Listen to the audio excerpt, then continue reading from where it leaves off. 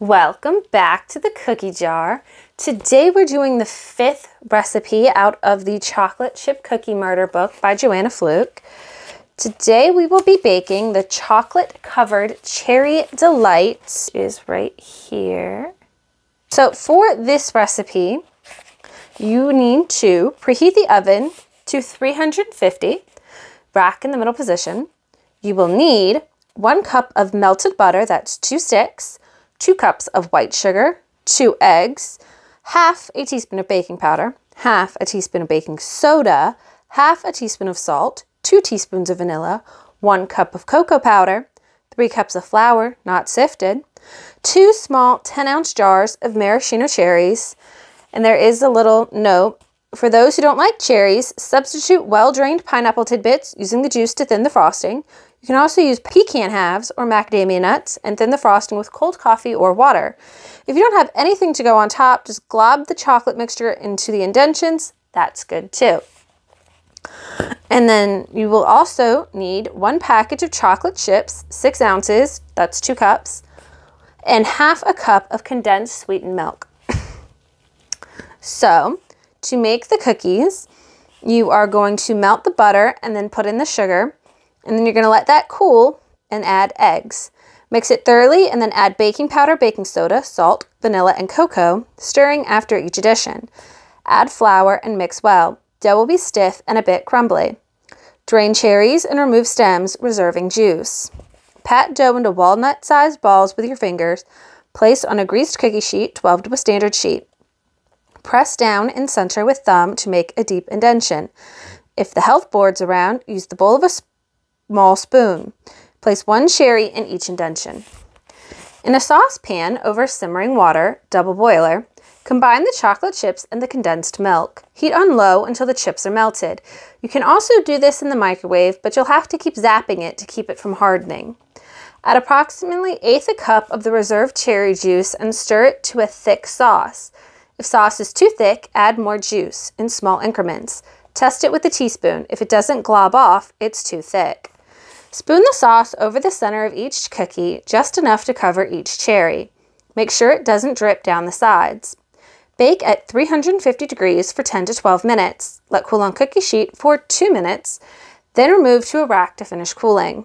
At the bottom, there's an anecdote that says, "A plate of these should be in every psychiatrist's office. 2 chocolate-covered cherry delights will lift anyone out of a depression." So, that is what we are going to be doing today, and I will meet you in the kitchen in just a minute. So, we're in the kitchen now. I've got my butter melted in our mixing bowl, which took about 40 seconds in the microwave, and then I just stirred up any remaining chunks till it melted. We have the rest of our ingredients already measured out and waiting. The oven's preheating to 350. And let's get started. Okay, so we've got our bowl on our mixer, and we just need to add our 2 cups of sugar into there and mix that up. Now I melted this earlier, so it's already pretty cool, so it shouldn't take very long, and I should be able to mix in all the other ingredients pretty quickly.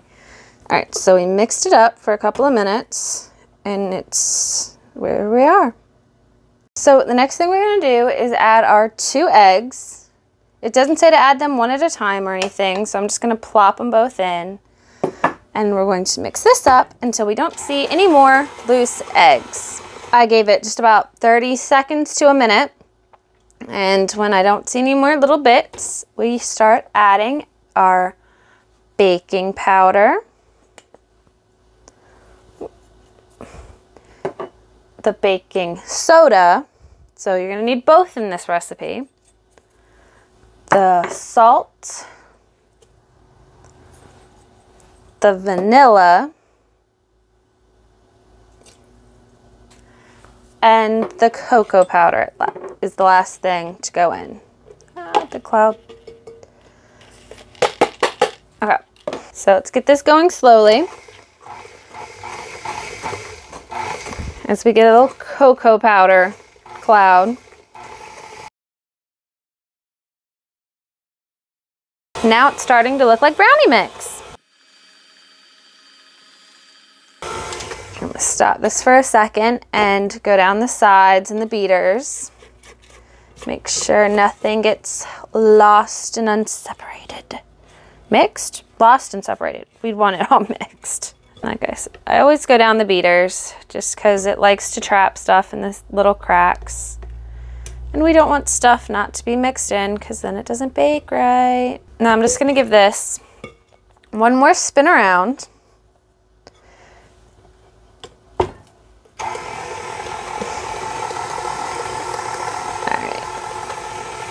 And now we add the flour, and we're gonna mix that up as well. Okay. Now, it doesn't say to add in increments, so we're just going to give the whole lot a go. All 3 cups of it. Okay. And like we did with the cocoa powder, we'll give it little bursts until it's mainly mixed, just so we don't get any flour flying all over the kitchen. Because 1, that gives you less accurate measurement, and 2, I don't want to clean it up.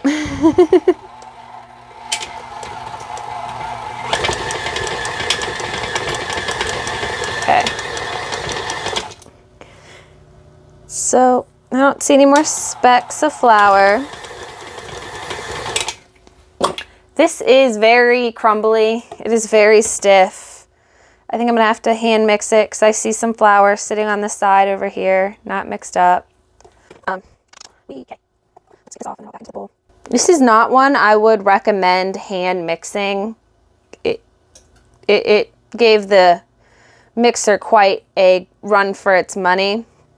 So unless you've got really strong arms, I would not attempt to hand mix this because it's very dense.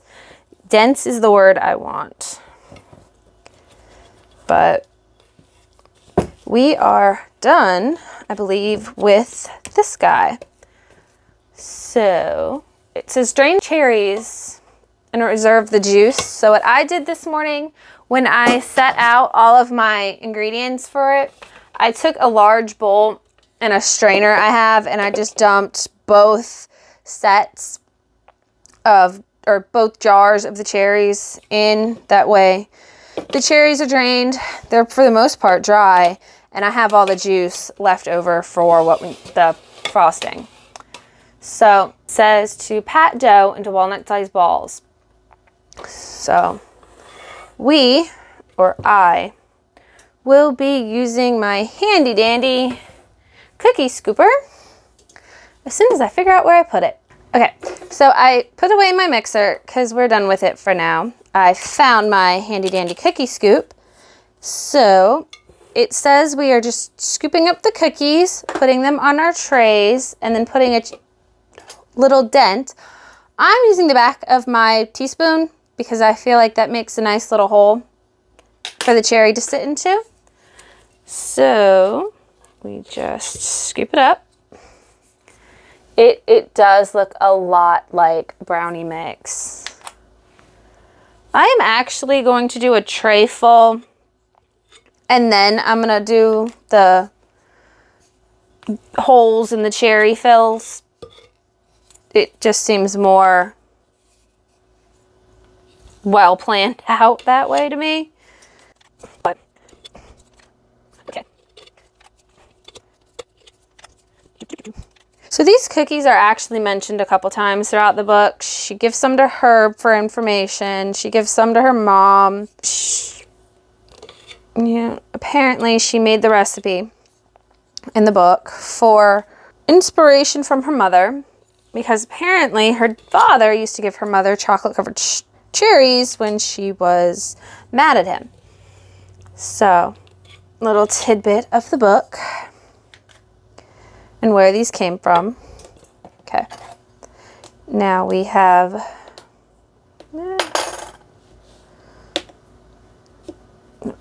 okay. So, we just take it and push it right down into the center.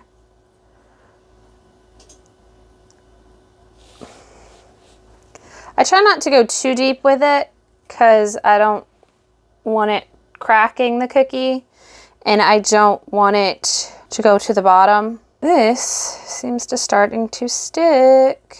Oh no. I might have to wipe it off every couple. Yeah. About every third one I gotta wipe the back. But it does make a nice little hole, just the right size for what I feel would be good for a cherry to sit into. Alright. And then we're just gonna pop one cherry into each hole. Now I know we're going to be putting frosting on top of them, so I'm trying to keep them pretty centered. Some of them I think I need to make a little deeper. Okay, let me guys show you. Here is one tray with the holes and the cherries inside.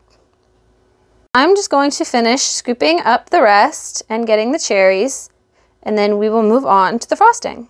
So we've made about 46 of the cookies.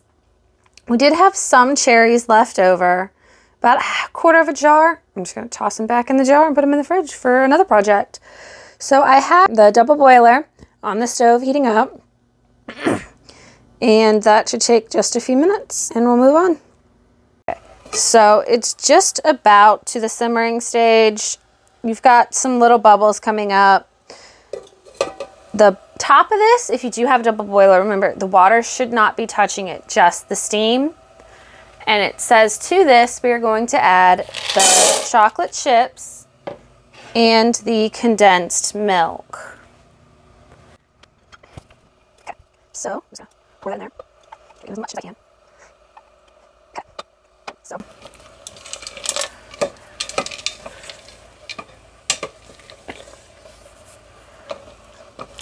You can already see that it's starting to melt on the bottom.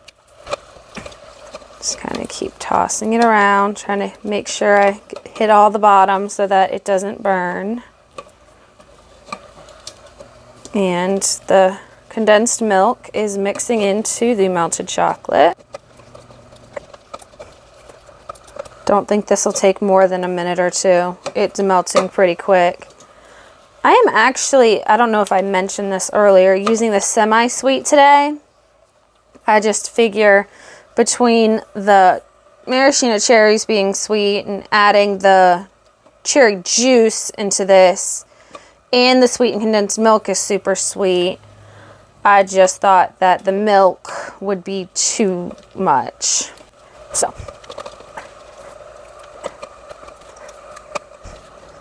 I think we are melted. So it says we want to add 1/8 of a cup of cherry juice to this. I'm just going to measure into this same one that we used for the condensed milk. It's got about 1/8 of a cup. I'm going to add that in. Now, I don't know why you can't just add the cherry juice in with the condensed milk. That seems a bit strange to be, once it's already mixed, to mix in more ingredients. But that is what it says to do. So that is what we did. Now I'm just going to turn this down even lower because I think we're supposed to leave it on the stove as we spoon it out. Right, so now we need to spoon it out onto the cherries. I think I'm going to start with 1/2 teaspoon and see if that is enough for it to work. So that's what we got. With the 1/2 teaspoon, just kind of globbing it up there and hoping it falls in the right place, trying to smooth it around. I don't want to use more than 1/2 teaspoon because the holes themselves are only a teaspoon. And I don't want to overfill them because it says not to let it run down the sides. So I'm trying to be very careful about how much gets on the cherry and the cookie. And I don't want to run out before all of them have a coating.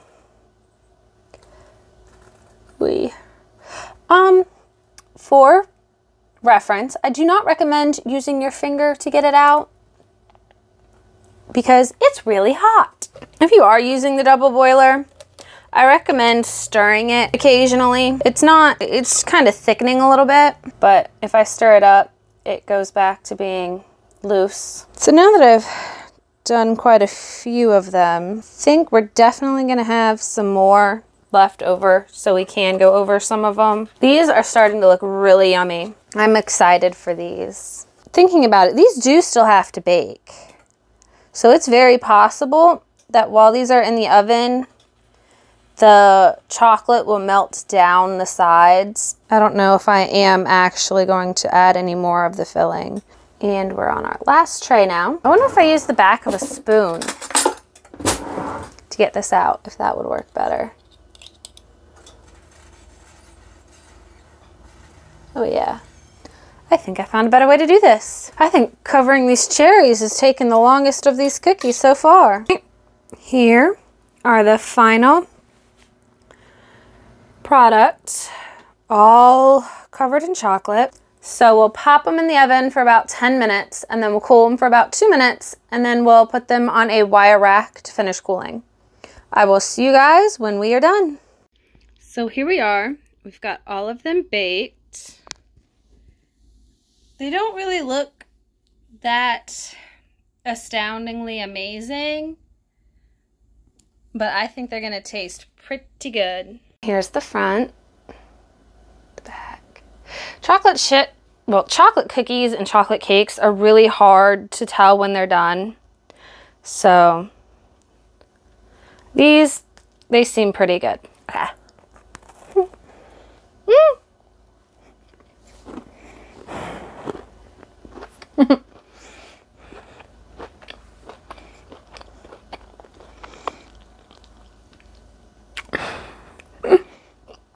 I took the whole cherry. I didn't mean to, but these are pretty good. Yeah, I definitely think the semi-sweet chips were the right way to go with this. They're not overly sweet, and you get a lot of the cherry flavor in the frosting as well. My only disappointment is I meant to bite the cherry in half because I knew there was no way I'd be able to eat the whole cookie in one bite. Now I have no more cherry and I still have half a cookie left. So that's a little disappointing, but I think I'll live. I actually really like these. They're kind of crunchy. The people who love the edge brownie pieces, you know, they're like, those are like the best things for them. These are their cookies. That is exactly what this cookie base is. It is literally like a brownie, but the whole cookie outside is an edge piece. So I think if you know somebody who really like is all about them brownie edges, these cookies, whether you put the cherry in there or not, because it did say if you didn't have anything to put inside of the dent that you could just put the frosting in, I think these would be a really good choice for them, those people. But this one's a winner. So I hope you guys try these at home yourself. They weren't very complicated. The longest part of the process was getting the chocolate into the cookies, and I ended up figuring out a way to do that at the end with just taking a spoon and scooping it in and then kind of using the end to coat the cherry. But next week we are going to be doing old-fashioned sugar cookies. I have made these before. We will see you guys next week if you're interested in those. Toodaloo!